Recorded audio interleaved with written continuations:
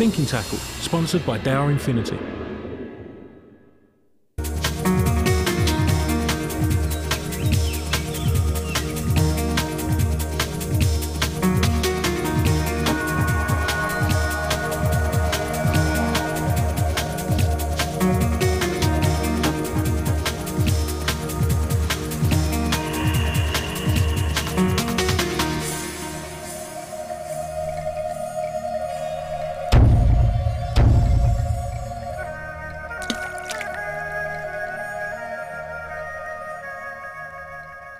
Previously on Thinking Tackle, as the match heightened in drama, the Germans waged war with the groundbait sling, but to no avail. Poor old Germany.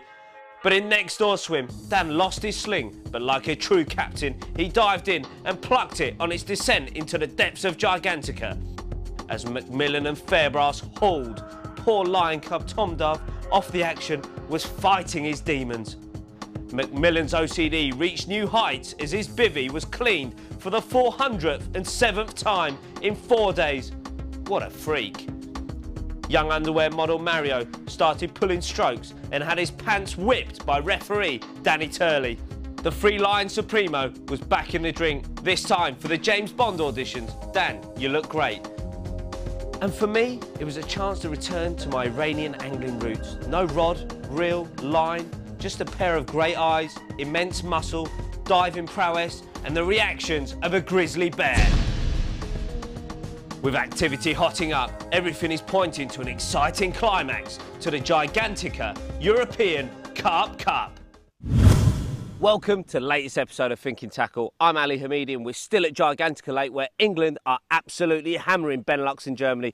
Mr. Macmillan, how big is this absolute stunner? This little one, Al, is 24.5 pounds. All right, and anything else in the night?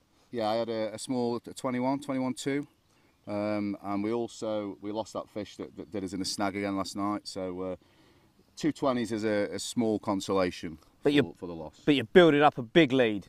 Yeah, I think we're about 150, 160 pound in front now, but they're twitching. There's some very twitchy anglers about on the lake. Well, I don't even think their bobbins are twitching, mate. So I don't think there's any of that going on. Things are going really well. You've got a method that's working for you. Yeah. I think what we're going to do is going to get this fish back. Macmillan is mauling them. Let's have a look at his rigs.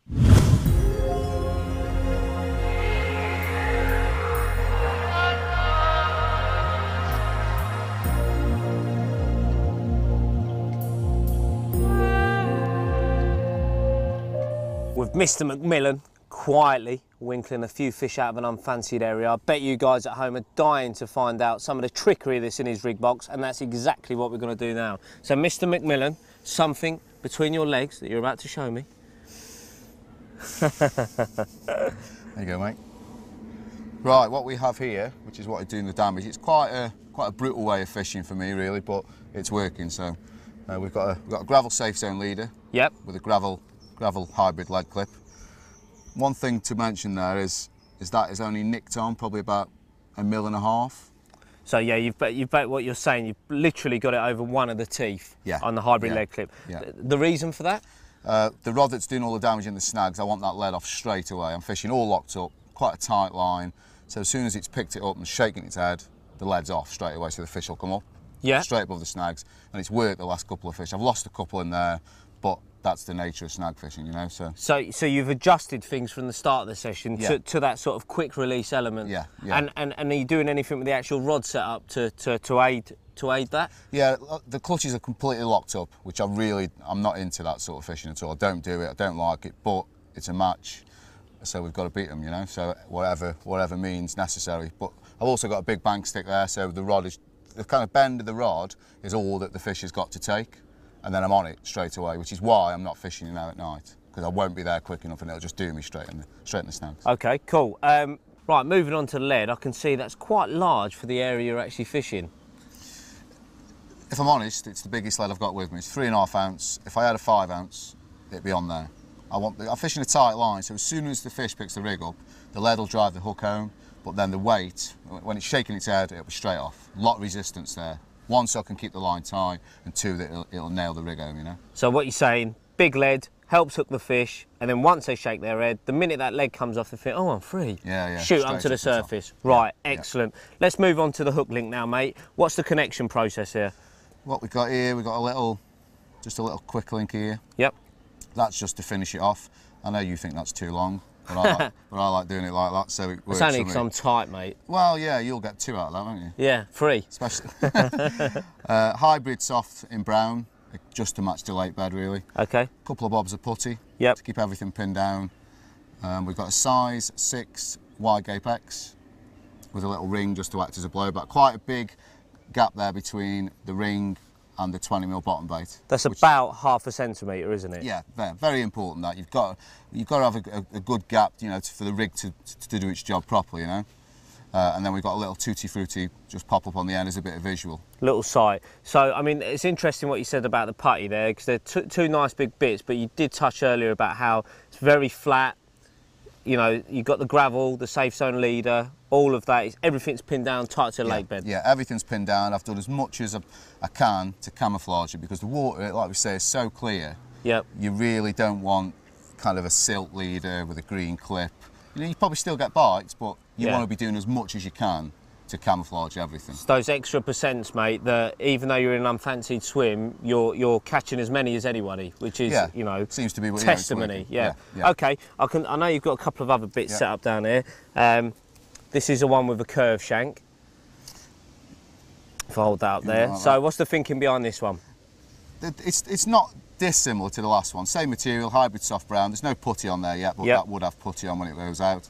That is I mean, I do use the KD quite a lot, but that is just my version of it, where the silicone is just there just to trap it, just to keep the hair in place on the cast. Yep. So it's just it's just balancing. The hook is lying flat, but that is a dumbbell bottom bait with a bit of plastic that just pulls it up off the deck. Again, bit of visual. Yep. And it's a rig that just nails them. You know, they really find them curved hooks difficult to spit out. Yeah, especially when you've got to use them barbless. They're curving in, curving out. Yeah. Well, I know you've just got a couple of other little hook bait variations here. Want to talk through that?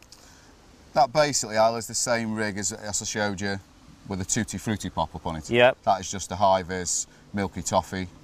Again, just something a bit different, you know? Yeah, so changing colour, keeping things varied, keeping them guessing and hopefully nicking your bites. Yeah. The only rig I've caught on twice, not on the same rig, but on the same presentation as the orange, the tutti frutti and the 20mm cell. I just keep changing them around. I just want that bit of visual. But I have had a bite on this as well, which is really, really gruesome and really blatant, but a double 20mm cell. That's like a welly rig, isn't it, mate? Well, it is, mate. Yeah, I would cast that on welly, but it's a big bit of metal, a couple of big up baits. They will really find that difficult to spit out. Well, there we have it. Mr. McMillan, keeping it simple, ringing the changes, and it's obviously working. Well, we've seen his rigs, and we can see exactly why they're so good. What an absolutely stunning carp. It spawned out, but how big is it? 32.5, mate, this one. Looks like it could be in an Oxford lake, doesn't it? How long have you actually been fishing since you got the rods back out after dinner? 10 minutes this went, but they've been reeled in for about 4 hours, and I let them have about 4 kilo bait before I went to dinner. So see a couple when I come back round with the water. So they're obviously there and they like to be in those snags, and yeah, 10 minutes. Do you think putting the bait out before dinner was critical in this capture? Well, I've used 25 kilo in 3 days, so they're obviously liking what I'm putting out in front of them. But yeah, a free meal never does them any harm, does it, Al, really? What are you using, a mixture of boilies or just one type of boilie? Just one, 20mm cell. That's all I'm putting out. No spod, no ground bait balls, nothing. Just boilies. Over a big area as well. Well, they seem to be getting bigger, Ting Tong, and that is, you know, quite possibly one of the most stunning carp you're likely to see. And you know, for all its intents and purposes, probably a 40-pounder before spawning. Well spawned out, yeah. Are you confident of an even bigger one? Of course. Well, Ting Tong, always confident, flying the English flag.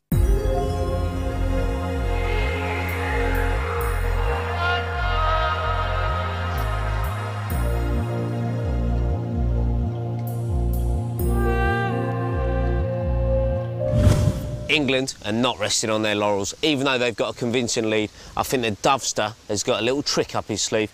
Dovey, where are you off to, son? Well, I'm off to the swim next door. I think in my draw I get 2 swims. I've got sort of the primary swim on this side, the first one, and then the second swim down there, which is probably 40-50 yards up the bank. Yep. And the fish have totally swung around with the wind. It was primarily blowing in northwesterly, I think, and now it's blowing in easterly. So the fish have moved all over the other side and into the middle. Yeah. And it did look good in there, first of all. So This is big girls, isn't it? And then your other swim available to you is Oblivion. The one next Yep. It did look good in there, first of all, so I thought I'd set some traps out in the corner. But now it's totally swung around, so I'm going to move next door and see if I can put them further out into the middle where the fish are. Yep, so what, you know, you're going to go into the middle. Have you got any other plans? And I know you were chatting to Dan earlier, Yep. maybe a tactical change. What's what's on the agenda in there? Just more bait, I think. Yep. So there's loads of carp in here. And I think the best thing to do is put a lot of bait out and see if you can draw them towards you, because fishing little bits and bobs here just isn't going to work, so I'm not on many fish, so I think I'm going to have to see if I can draw the fish in a little bit. Now, at the moment, England have got 2 pairs catching. Benelux, there's only been 1 guy out of their team that's caught. If England can get 3 of you all catching, Yeah. do you think victory's guaranteed? I think we could run away with it if we all start catching, but the other teams could start catching as well, so you can never say anything, can there? Right, well, I'll let you get in there and then we'll catch up with you once you're set up and raring to go. Okay, lovely.